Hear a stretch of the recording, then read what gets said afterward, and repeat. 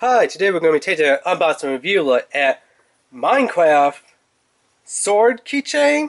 So in the title, when you're watching this, it's going to say Minecraft Sword and a little question mark. Because I can't describe or tell if this is a stone sword or if this is a iron sword. Because the way how it's made, I can't really tell. Now the color variation on outside the sword, where like the point and the blade part is, reminds me very much of stone. You know how you use cobblestones to make stone tools? It reminds me very, very, very much of the stone color of the cobblestones. So I'll take it that it is a stone sword made from cobblestones instead, obviously, instead of iron ingots and wooden sticks. So it looks more like a stone sword than an iron sword. I don't know. It doesn't say on there specifically Minecraft Stone Sword Keychain or Minecraft Iron Sword Keychain. It doesn't say which one it is. Just the coloration on the edges of it, it looks more stone colored than it would iron color. Especially in the game, you could tell what a stone sword and what an iron sword looks like. They have two different color variations. This one's colored more to the stone side than to the iron side. But yeah, on the front here we have, well, let me zoom out a bit. There we go. We have a Minecraft creeper. And on the back here we have a variation of Minecraft Steve. Yeah, I know it's not, the actual Steve, but because of copyright and lawsuits, they can't actually use the real Steve image on here, so they had slightly changed it a bit to vary, so, they can't be sued and say, hey, you know what, that's actually our Minecraft Steve that you used from Mojang and Jinx. They're like, no, we changed it. We changed his face a little bit, we changed his hair coloring a little bit, his beard a little bit. So they're like, no. Hopefully, we can't get sued. And if they could, yeah, there's really no company to sue. I mean, seriously. So if, Mojang and Jinx want to go ahead and sue this company for the likeness of Steve right here, or AKA not off Steve, or not brought off Steve, or brought not off Steve, because, Minecraft, it's all about brats and stuff. Yeah, the company that it's made by, wow, doesn't say. All we have here in English is made in China. Unless, that says it, that, or that was this number 12 that says the actual company's name. That one right there with the little circles looks like it has Japanese kanji instead of Chinese. That looks Chinese and Chinese. That actually looks Japanese right there. But yeah. So this is made by a no-name company. And by no-name company, I mean actually, literally there is no name. Unlike the other Minecraft parts, it says, made by Mojang and Jinx.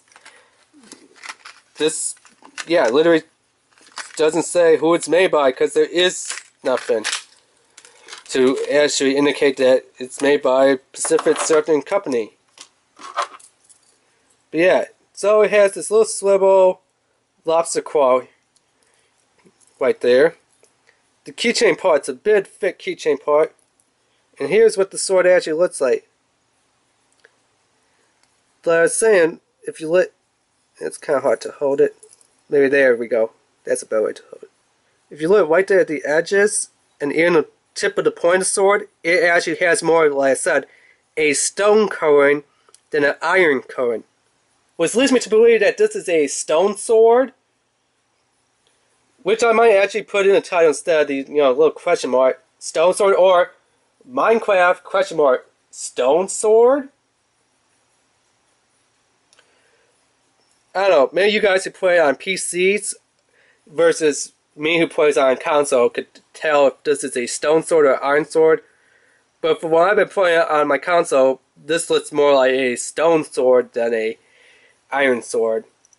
But yeah, and then I don't know how good you can see it back here. Let me try to get it out of light. Yeah, it's kind of hard to show up on camera.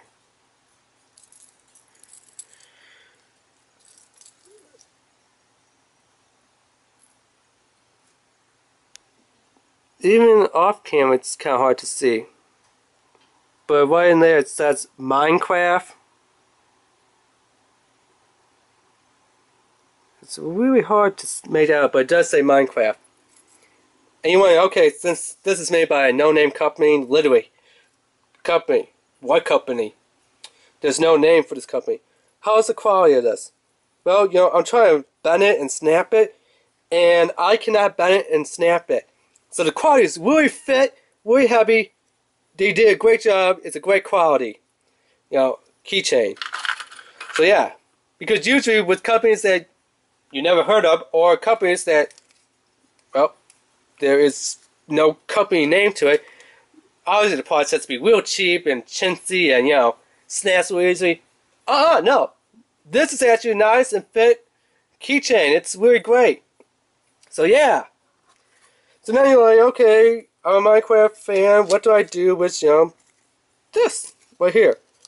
Well, this little flap here, you can cut it off. You can take this, glue the two sides together, and you got a double reverse MiNECRAFT bookmarker.